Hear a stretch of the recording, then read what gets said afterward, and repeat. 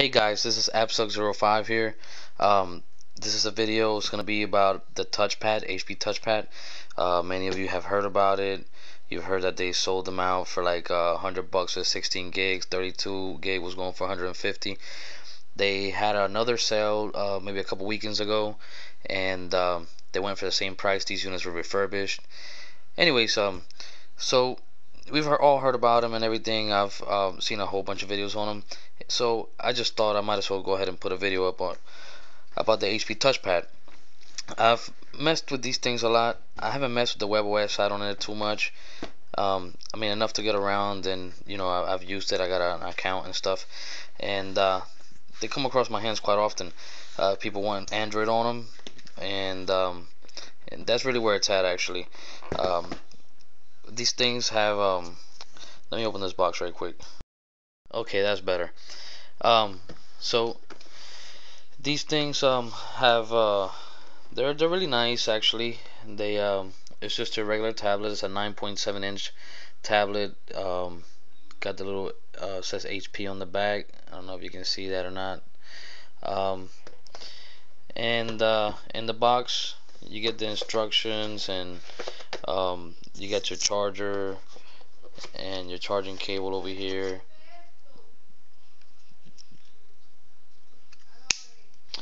And of course you have a tablet. So the thing is that webOS doesn't provide as much support as the Android community has. I mean, that there's some people out there that mess with it, that make some cool stuff for it, and it's actually a really optimized system in my opinion. Um, when you compare it to like Android, on Android I do get a lot of bugs and stuff like that, but you know what? I personally I take Android over this any day. But so let's move this box to the side and bring this in here. So first of all, as you can see, this one's already has the Android system on it. I use Go Launcher a lot on the stuff that I put Android on, like the Note Color video and stuff like that. And it's just a really neat launcher anyways. Maybe I should make a video about that, right? Um, so as you can see, it's really smooth. Like, I have no complaints about it at all. I haven't overclocked this. Um, Everything's really responsive. Calendar, all your Google apps work. I can't thank CyanogenMods enough for this. They make these cool ROMs for all these devices, fully functional. This is actually a beta. This is the second beta. There's a one after this one, and I used it, and I didn't really see too much of a difference. And so I'm just showing you this tablet here. This one has the second one on it. So anyway, so you got this big screen. It's really cheap. You can buy this on Amazon for like $300, a little bit less than $300 for the 32 gig one. And in my opinion, it's really worth it. I personally don't like to carry a tablet around this big, but some people actually use it. And if you have an application, some type of use for it specifically, then I would recommend going this route. This is it's better than spending 600, $700 on a tablet, 10-inch tablet, and you're really gonna get the same things. Unless you're looking for a camera on the back with flash and stuff like that, then this is not for you. But this has a little camera on top, and on the webOS side you can do some video chatting and stuff. On the Android side, the camera's still broken. That's the downfall to it. But like I said, this is a beta, and it's still working. They were still working on it, and they're improving on it. So it's not the final version by no means. You can see um, some of the games in the market, for example, do not work. You can download them and everything, and all of a sudden they say it's not compatible with this. So that that's disappointing sometimes, but it is what it is. Sometimes you have you can have an actual Android phone, stock Android, and some stuff's just not compatible with it. You probably just don't see it on your browser, on your market, because it already recognizes your phone. But in this case, this is a device that's actually using Android as a second operating system. Um, so some of the games that do work, you have Angry Birds works, like Fruit Ninja. This person, for example, really likes this game, so they going kind of crazy on it. Let me turn this volume down a little bit. So we'll go to new game just to show you that it works. We'll go to classic, and there you go. Alright, pause, play, go back. Anyways, so I'll get back out of here. Let me see something else we can look at. Documents. You can create documents on here. You know, you can use one of these apps from the market. This one's documents to go. You can create Word documents, Excel, PowerPoint slides, and they look great in this big screen. You know, compared to my 7-inch tablet that I usually carry around myself, that is a big plus. But for me personally, I just don't like carrying this big tablet around. That's what I use my laptop for. The camera, as I mentioned, it's broken. You can actually turn it on, and you can see, you know, it looks kind of grainy. On the HP side, it still looks grainy, but when you actually take the picture and you view it, it looks really nice and crisp.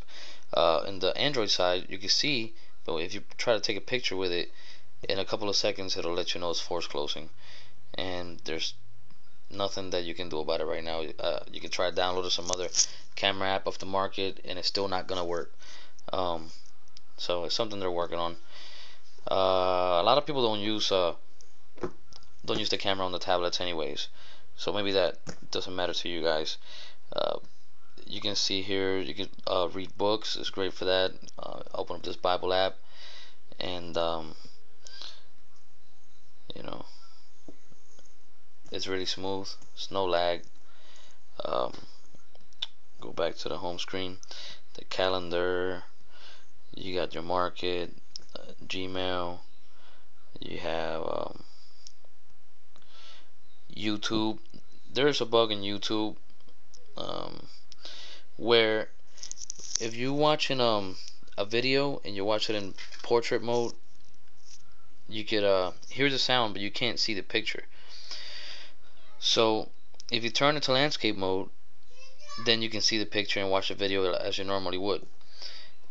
So that's not too big of an issue, but maybe it is for some people.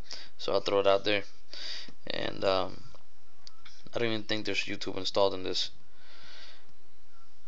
Let's find out. Yes, it is. I didn't see it. Alright. So here you guys, I'll show you right quick. I'll go to my videos. I don't want to be looking at other people's stuff. And go. Here you go. So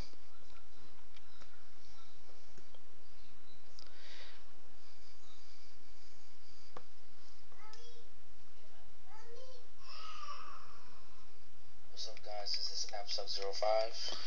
As you can tell, I'm just making a quick. There's no video. Now if you turn it sideways. Video.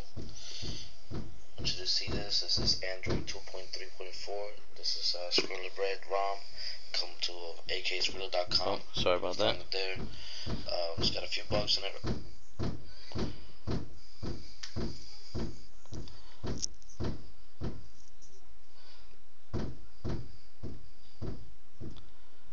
Never seen that happen before. Sorry. Let's find out. I'm not sure if it's my video or if it's the tablet doing something. I don't know. What's up, guys? This is AppSucks. Never seen it do that kind of stuff before. Well, I guess it's something I have to look into. But anyways, I've seen it work this whole time. I mean, I've probably done about 10, 11 of these things, and I never had that issue. I'll just probably reflash this thing for the person, just to make sure that they don't have any issues. But you got the notification bar on the bottom, as you can tell, clear.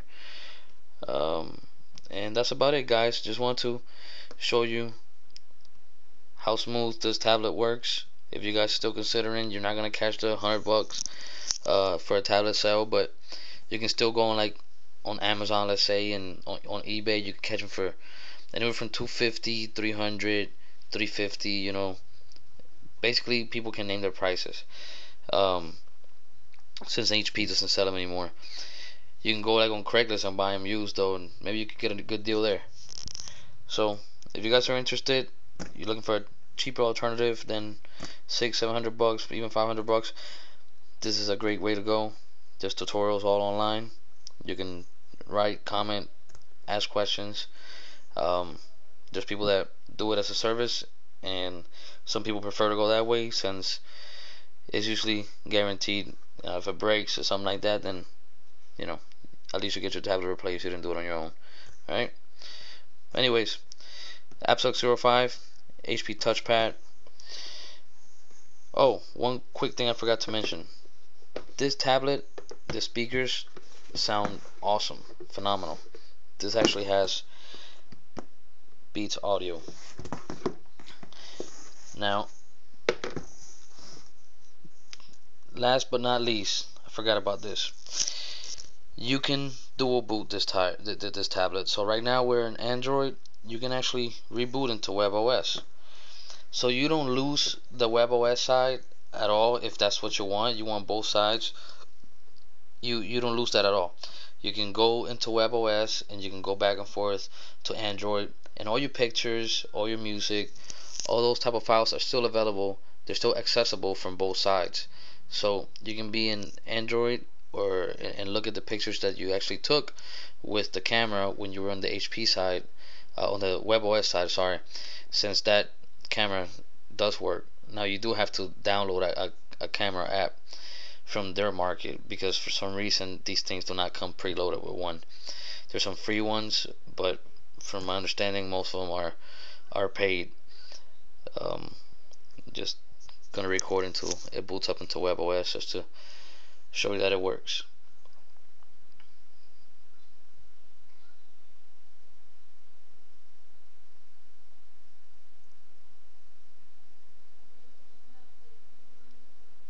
Anyways, for some reason it takes a little bit of time when it boots up in the webOS side. Even without doing this Android thing, I always thought it took a little bit longer. And guys, the other thing is this thing takes a while to charge. It will not let you turn it on even if you have it plugged in if it doesn't have a certain amount of charge, and it takes a while. So don't let it run out of charge if you guys have one, and don't freak out if for some reason you think it's broken or something. Don't freak out, it just takes a while. There you go, your app drawer or whatever they call it on this side. You can open the calendar app,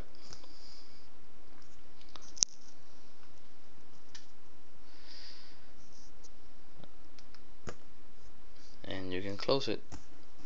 Simple as that. It's a really nice system. It's just I really like Android myself. So AppSuck05 HP Touchpad running Android CyanogenMod 7 Beta 2. Till next time, bye.